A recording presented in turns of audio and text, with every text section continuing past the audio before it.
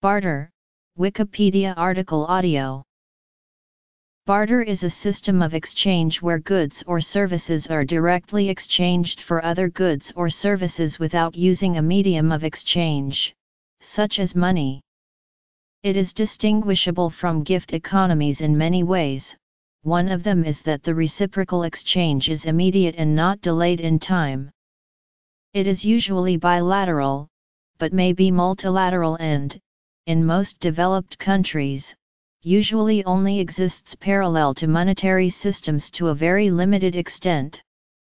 Barter, as a replacement for money as the method of exchange, is used in times of monetary crisis, such as when the currency may be either unstable or simply unavailable for conducting commerce. Economists since Adam Smith, looking at non-specific archaic societies as examples, have used the inefficiency of barter to explain the emergence of money, the economy, and hence the discipline of economics itself. However, ethnographic studies have shown no present or past society has used barter without any other medium of exchange or measurement, nor have anthropologists found evidence that money emerged from barter, instead finding that gift-giving was the most usual means of exchange of goods and services. Economic theory. Adam Smith on the origin of money. Since the 1830s, barter in some Western market economies has been aided by exchanges that use alternative currencies based on the labor theory of value, and are designed to prevent profit-taking by intermediaries. Examples include the Owenite Socialists, the Cincinnati Time Store, and more recently Ithaca Hours and the Letts system. Adam Smith, the father of modern economics, sought to demonstrate that markets pre-existed the state, and hence should be free of government regulation. He argued that money was not the creation of governments.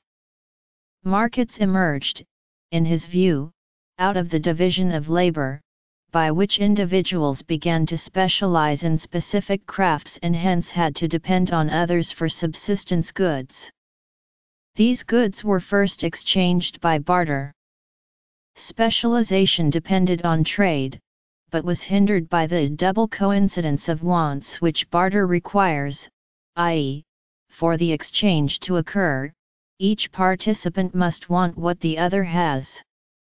To complete this hypothetical history, craftsmen would stockpile one particular good, be it salt or metal, that they thought no one would refuse. This is the origin of money according to Smith. Money, as a universally desired medium of exchange, allows each half of the transaction to be separated. Barter is characterized in Adam Smith's The Wealth of Nations by a disparaging vocabulary, higgling, haggling, swapping, dickering. It has also been characterized as negative reciprocity, or selfish profiteering. Anthropologists have argued, in contrast, that when something resembling barter does occur in stateless societies it is almost always between strangers. Barter occurred between strangers, not fellow villagers, and hence cannot be used to naturalistically explain the origin of money without the state. Since most people engaged in trade knew each other, exchange was fostered through the extension of credit. Marcel Mauss, author of The Gift, argued that the first economic contracts were to not act in one's economic self-interest, and that before money, exchange was fostered through the processes of reciprocity and redistribution, not barter. Everyday exchange relations in such societies are characterized by generalized reciprocity, or a non-calculative familial communism where each takes according to their needs, and gives as they have. Since direct barter does not require payment in money, it can be utilized when money is in short supply, when there is little information about the creditworthiness of trade partners, or when there is a lack of trust between those trading. Advantages. Barter is an option to those who cannot afford to store their small supply of wealth in money, especially in hyperinflation situations where money devalues quickly. The limitations of barter are often explained in terms of its inefficiencies in facilitating exchange in comparison to money. Limitations. It is said that barter is inefficient because other anthropologists have questioned whether barter is typically between total strangers, a form of barter known as silent trade. Silent trade, also called silent barter, dumb barter, or depot trade, is a method by which traders who cannot speak each other's language can trade without talking. However, Benjamin Orlov has shown that while barter occurs through silent trade, it also occurs in commercial markets as well. Because barter is a difficult way of conducting trade, it will occur only where there are strong institutional constraints on the use of money or where the barter symbolically denotes a special social relationship and is used in well-defined conditions. To sum up, multipurpose money in markets is like lubrication for machines, necessary for the most efficient function, but not necessary for the existence of the market itself.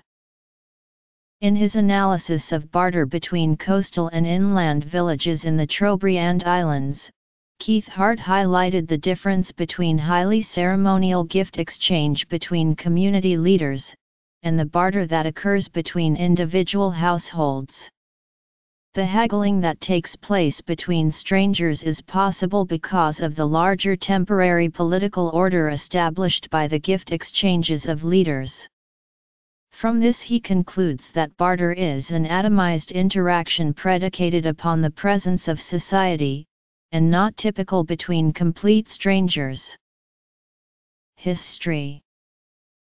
As Orlov noted, barter may occur in commercial economies, usually during periods of monetary crisis. During such a crisis, currency may be in short supply, or highly devalued through hyperinflation. In such cases, money ceases to be the universal medium of exchange or standard of value. Money may be in such short supply that it becomes an item of barter itself rather than the means of exchange. Barter may also occur when people cannot afford to keep money. Silent trade. Economic historian Karl Polanyi has argued that where barter is widespread, and cash supplies limited, barter is aided by the use of credit, brokerage, and money as a unit of account. All of these strategies are found in ancient economies including Ptolemaic Egypt. They are also the basis for more recent barter exchange systems. Times of monetary crisis. While one-to-one bartering is practiced between individuals and businesses on an informal basis, organized barter exchanges have developed to conduct third-party bartering, which helps overcome some of the limitations of barter. A barter exchange operates as a broker and bank in which each participating member has an account that is debited when purchases are made, and credited when sales are made. Modern barter and trade has evolved considerably to become an effective method of increasing sales, conserving cash, moving inventory, and making use of excess production capacity for businesses around the world. Businesses in a barter earn trade credits that are deposited into their account. They then have the ability to purchase goods and services from other members utilizing their trade credits they are not obligated to purchase from those whom they sold to, and vice versa.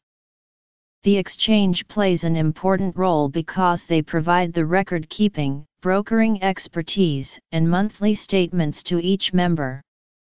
Commercial exchanges make money by charging a commission on each transaction, either all on the buy side, all on the sell side, or a combination of both. Transaction fees typically run between 8 and 15%. Exchanges. Throughout the 18th century, retailers began to abandon the prevailing system of bartering. Retailers operating out of the Palais Complex in Paris, France were among the first in Europe to abandon the bartering, and adopt fixed prices, thereby sparing their clientele the hassle of bartering. The Palais retailers stocked luxury goods that appealed to the wealthy elite and upper middle classes. Stores were fitted with long glass exterior windows which allowed the emerging middle classes to window shop and indulge in fantasies, even when they may not have been able to afford the high retail prices. Thus, the Palais Royal became one of the first examples of a new style of shopping arcade, which adopted the trappings of a sophisticated, modern shopping complex and also changed pricing structures. Why both the aristocracy and the middle classes? The Owenite socialists in Britain and the United States in the 1830s were the first to attempt to organize barter exchanges. Owenism developed a theory of equitable exchange as a critique of the exploitative wage relationship between capitalist and laborer, by which all profit accrued to the capitalist. To counteract the uneven playing field between employers and employed, they proposed schemes of labor notes based on labor time, thus institutionalizing Owen's demand that human labor, not money, be made the standard of value. This alternate currency eliminated price variability between markets, as well as the role of merchants who bought low and sold high. The system arose in a period where paper currency was an innovation. Paper currency was an IOU circulated by a bank. Both merchants and an unstable paper currency created difficulties for direct producers. An alternate currency, denominated in labor time, would prevent profit-taking by middlemen. All goods exchanged would be priced only in terms of the amount of labor that went into them as expressed in the maxim cost, the limit of price. It became the basis of exchanges in London, and in America, where the idea was implemented at the New Harmony communal settlement by Josiah Warren in 1826, and in his Cincinnati Times store in 1827. Warren ideas were adopted by other Owenites and currency reformers, even though the labor exchanges were relatively short-lived. In England, about 30 to 40 cooperative societies sent their surplus goods to an exchange bazaar for direct barter in London, which later adopted a similar labor note. The British Association for Promoting Cooperative Knowledge established an equitable labor exchange in 1830. This was expanded as the National Equitable Labor Exchange in 1832 on Gray's Inn Road in London. These efforts became the basis of the British cooperative movement of the 1840s. In 1848, the socialist and first self-designated anarchist Pierre-Joseph Proudhon postulated a system of time chits. In 1875, Karl Marx wrote of labor certificates in his critique of the Gotha program of a certificate from society that has furnished such and such an amount of labor, which can be used to draw from the social stock of means of consumption as much as costs the same amount of labor. The first exchange system was the Swiss WIR Bank. It was founded in 1934 as a result of currency shortages after the stock market crash of 1929.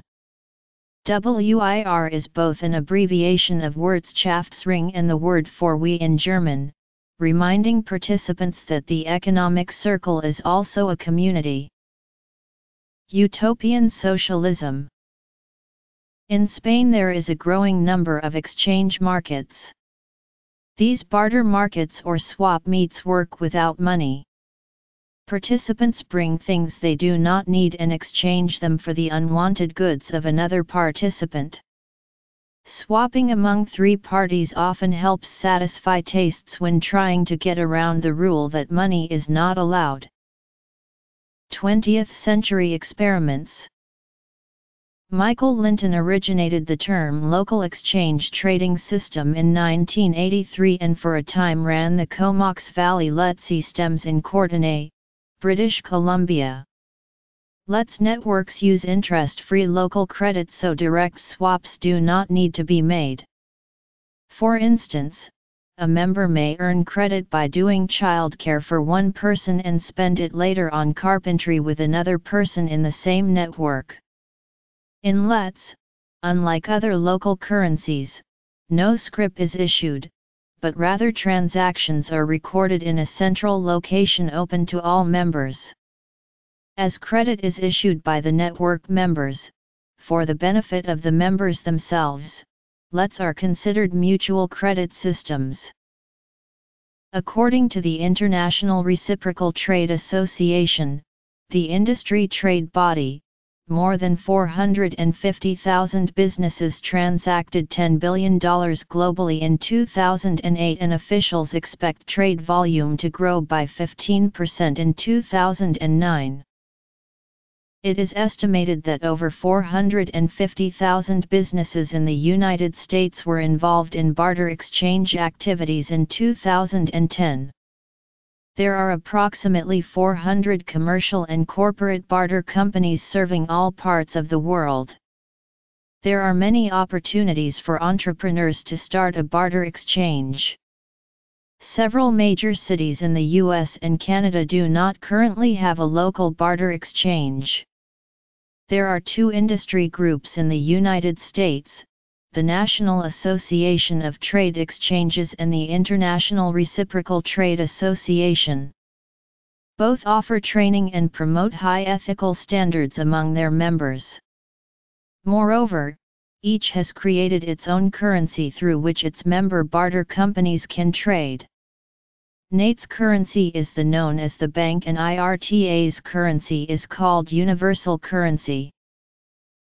In Canada, barter continues to thrive. The largest B2B barter exchange is Trade Bank, founded in 1987. P2P bartering has seen a renaissance in major Canadian cities through Buns, built as a network of Facebook groups that went on to become a standalone bartering-based app in January 2016. Within the first year, Buns accumulated over 75,000 users in over 200 cities worldwide. Modern developments. Tax implications.